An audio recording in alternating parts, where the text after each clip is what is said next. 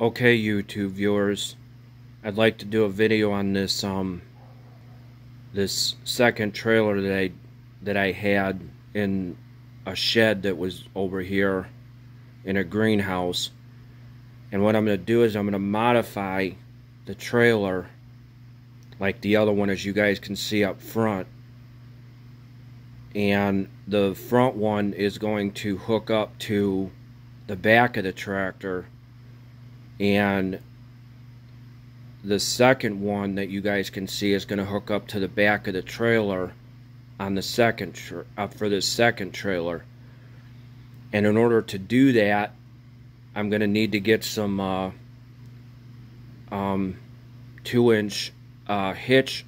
steel thing, like for a truck, and I'm going to bolt that to the back of the trailer, the ATV trailer, as you can see, that's behind the second one, or in front of the second one, and the other one's in back of the ATV trailer with two lawnmowers, one lawnmower in one trailer, and then the second one has the Toro in the front. And it's good to have two lawnmowers, because if one breaks, you don't want to have to come back and waste gas on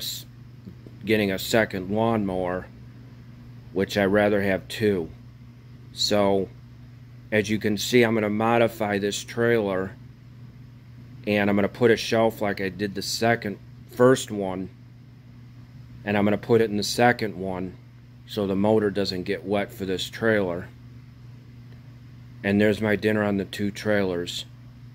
and these two lawnmowers.